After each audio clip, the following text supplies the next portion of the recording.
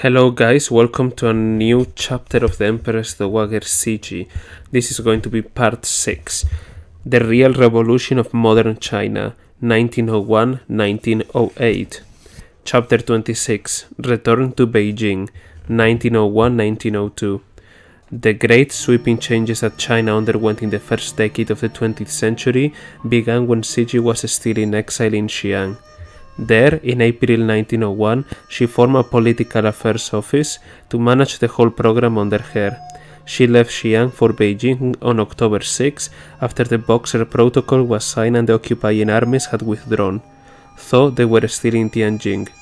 She did not feel safe with foreign troops in the capital, and her anxiety was reciprocated by the Western community. There was some uneasiness in delegations when the date of her return was announced, wrote Robert Hart, and delegation guards are to be kept ready lest anything should happen. I don't think the court will be so foolish as to try a coup, but if anything does happen we will be eaten up, and in that case this might be my last letter. At 7 o'clock on the morning of the departure from Xi'an, local officials gathered outside the gate of the palace where the court had been staying to say their farewell. After the luggage carts, the mounted guards, the eunuchs and the princes and grandees on horseback had started on their way, there came a brief pause. A eunuch stepped forward and waved a giant whip, 10 meters long. It was made of hard-braid yellow silk soaked in wax, with a golden dragon carved on the handle, and he cracked it 3 times on the ground. This signaled the descent of the monarch and called for all to be still. Cixi and Emperor Wangju emerged in yellow sedan chairs, followed by a large retinue. This colossal column then meandered along Xi'an streets and exited by the city's south gate, before heading east and joining the road for Beijing. Actually it could have gone straight out of the east gate, but for some geomantic reasons, the throne had to start all journeys from the south.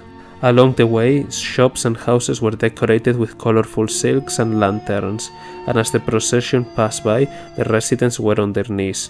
According to tradition, no one should look at their majesties' faces, so some prostrated themselves, while others lowered their heads and eyes and clasped their hands in front of them in a Buddhist gesture of homage. There was a sincere surge of gratitude. When Cixi arrived in Xi'an, the area was suffering from the aftermath of a disastrous harvest, and people were starving. With the supplies sent to her from other provinces, she was able to feed the population. Soon the weather turned fine, and this year's harvest was excellent. The locals credited this to the royal sojourn, and crowds along the streets wept and cried, "Long live the old Buddha! Long live the Emperor!" At the places where the crowds were densest, in a dramatic departure from tradition, Cixi ordered her sedan chair curtains to be parted so that people could see her. She had learned from travelers to the west that European monarchs were seen in the streets. Eunuch chiefs handed out silver coins, and the elderly were given silver cards in the shape of the character for longevity. In the hope of receiving more silver, some locals followed Cixi for days. The officials who turned out to be the royals' farewell had arrived with their own banners, which added yet more color to the scene. Some, though, had not wanted to come, but had been informed that failure to turn up could result in their chance of promotion being blocked for 2 years. Similarly, along the royal route, through several provinces, local officials were instructed to come out and greet the throne, in addition to providing food and refreshments, for which they were given generous allowances. However, on the very next stop after leaving Xi'an, the local chief failed on all accounts, even though he had been given 27,000 tiles. Apparently he had got himself the job by using his connection with the provincial governor in order to lay his hands on the handsome royal allowance. But all he was really incapable of organizing was a proper reception for such a huge party, with its complicated royal protocols, and so instead he went into hiding, burying his head in the sand. When Cixi learned this in a villa without candles for the night, she ordered that he should be spared, not even sacked. Her entourage told each other that the old Buddha really had mellowed. En route, Cixi visited sacred mountains and beauty spots, traveling along narrow tracks on valley bottoms under towering cliffs, making up for all the years when she had been yearning to travel, but had been unable to do so. A month into the journey, news came that Li had died on November 7, 1901, before his 80th birthday, and a month after signing the Boxer Protocol. His death deprived Cixi of a first-rate diplomat, but made no difference to the unfolding of her revolution. The Earl's reputation as the greatest modernizer of China was an overstatement. The Earl's last letter to Cixi, written with intense feeling, soon arrived by cable. He said he felt immensely grateful that he had been the man appreciated and trusted the earliest and the deepest by her. He had been reading her decrees on the forthcoming reforms, and knowing that this would make China strong, felt he could now die without regret. On her part, Cixi issued a personal decree in addition to an official one, saying, "Reading the letter by the late Earl, I was overcome with grief."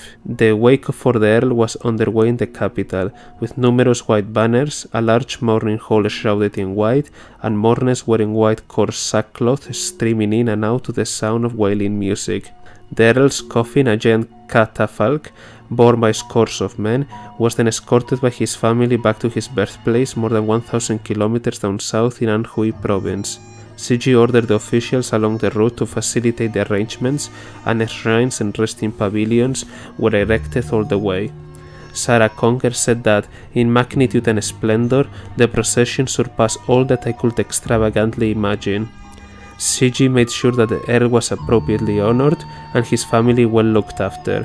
Above all, she formally retracted all the censure to which he had been subjected by the throne. She was then in Kaifeng, one of China's old capitals, where the accommodation was suitably royal. A month after she received the late Earl's last letter, she was still there, and issued another decree, heaping further honors on him and his family. Clearly, the Earl meant a very great deal to her. Their working relationship went back 4 decades, and for many years he had been her right-hand man, the person who understood her best. Together they had achieved a great deal and had dragged the empire out of its isolation and into the world, and yet they had both made fatal mistakes that cost the country dearly and which had resulted in their own estrangement. In her heart she could not forgive him for his role in the war with Japan and in China's decline, and he was angry at her handling of the Boxers. Now she needed him, not least to protect her from possible humiliation and even harm from Westerners, with whom he got on, once she returned to Beijing. Hesitating, she lingered in Kaifeng until the day a cable arrived from General Yuan Shikai, who had succeeded the Earl as Viceroy of Sili and Imperial Commissioner for North China. These distinguished appointments had been Cixi's reward for his denunciation of the plotters against her life in 1898, but his ability also amply matched his loyalty. His cable informed Cixi that the foreign armies would not leave Tianjin, which they were still occupying, unless she returned to Beijing. She set off from Kaifeng at once. While still in Kaifeng, in anticipation of returning to the capital, Cixi annulled the title of the heir apparent and sent him away from the court. The teenager's father, Prince Duan, had been designated the chief culprit responsible for the Boxer atrocities. Cixi knew that everything done by the prince in relation to the Boxers had in fact been approved by her, and that she should bear the ultimate responsibility. Feeling in debt, she had preserved the heir apparent's position at court, although officials had been urging her to repeal his title.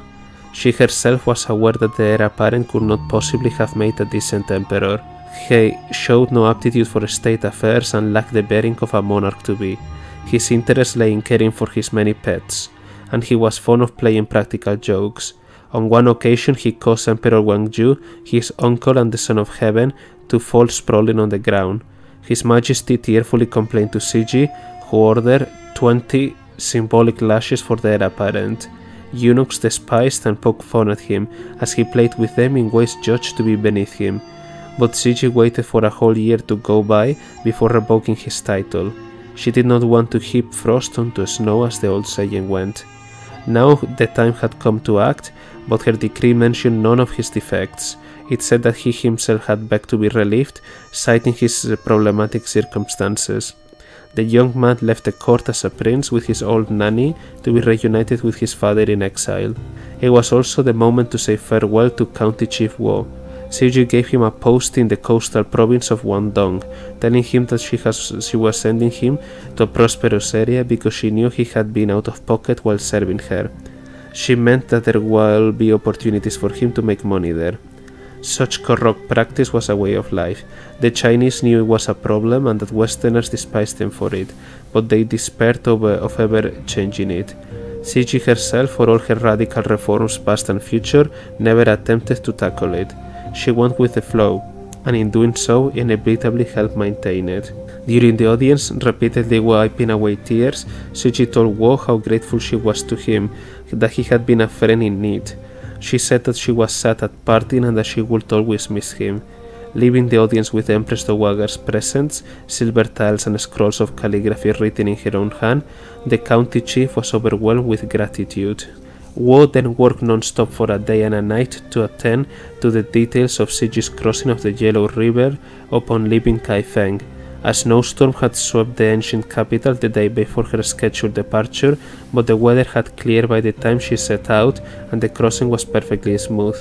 With her departure attended by officials and local people on their knees, Cixi prayed in a riverside marquee and paid homage to the god of the river.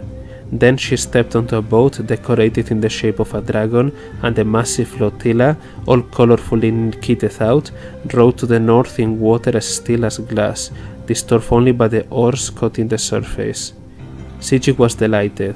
She saw this extraordinarily smooth crossing as a sign of the god's protection, and approval of the course she had chosen, but she also rewarded the boatmen handsomely for their work. The last leg of Cixi's 3-month journey was by train, traveling on the northern section of the Great Beijing-Wuhan Railway, whose history was almost as checkered as Cixi's own. The years before, the tracks outside Beijing had been uprooted by the Boxers and a number of stations torched. The railway was repaired by the foreign invaders, who then handed it over to the government with a royal carriage for her use. She rode to Beijing in style on January 7, 1902, and entered the city through the southern gates, which was hitherto been reserved for the emperor. First the Qiangmen, whose massive gate tower had caught fire during the Boxer chaos, but had since been rebuilt. Then further north the gate of the Great Qin, but she stopped short at the front gate to the Forbidden City itself, and turned to go around and enter the harem through the back gate. For a woman to enter the front section of the Forbidden City would have been seen as such a shocking affront to the sacredness of the monarch that Cixi made sure that she did not break this rule. Inside the Forbidden City, one of her first acts was to pray to the ancestors of the Qin dynasty, and as soon as arrangements were made, she took the court to the eastern mausoleums to pay homage to the buried ancestors and to beg their protection. While there, she spotted a little pet monkey that belonged to an official and was hopping on his tent. She expressed affection for the monkey and got herself a tribute. It was soon leaping about wearing a beautiful yellow silk waistcoat. But before all else, the day after she returned from exile, Cixi honored Imperial concubine Pearl, whom she had drowned in a well just before she fled. This was an act of contrition. It was also an attempt to make amends to her adopted son, who had given her his cooperation over several years, especially during the exile.